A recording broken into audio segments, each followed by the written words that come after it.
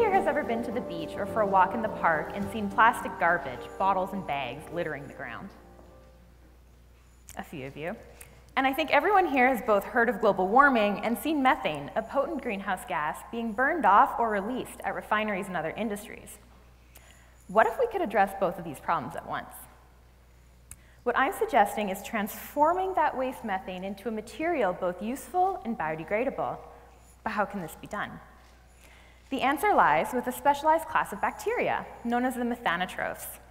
Like their name might suggest, methanotrophs eat methane for their carbon and energy source, meaning they don't rely on sugars or other complex and expensive feedstocks for growth. Importantly, methanotrophs have long been noted for their huge potential in biotechnology, including the biosynthesis of value-added products. The inventory of potential products is vast, but as of yet, largely untapped. In fact, some methanotrophs natively produce a biopolyester known as polyhydroxybutyrate, or PHB. The enticing thing about PHB is that it's a precursor to truly biodegradable bioplastics.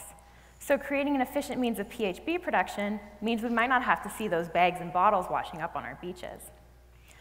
But before we jump to production, first we need to refine the process. And that's where I come in, starting with optimization of growth. After all, nothing can be done if the production of biomass is too slow or unreliable. This means looking at the growth conditions in terms of vital nutrients and determining which conditions and combinations are most favorable for any number of strains of interest.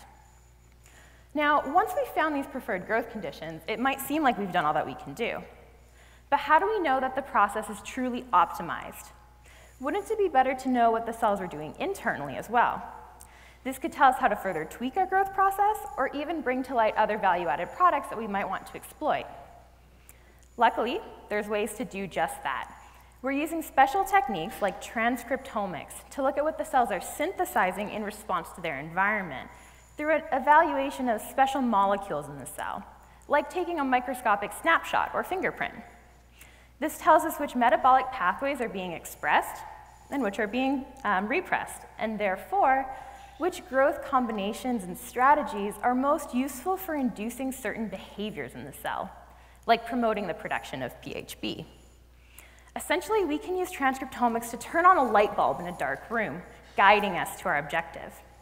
From this, we can craft an optimized process of production of biomaterials that are useful to society, non-harmful to the environment, and profitable for both bioindustries and those industries releasing methane as a byproduct.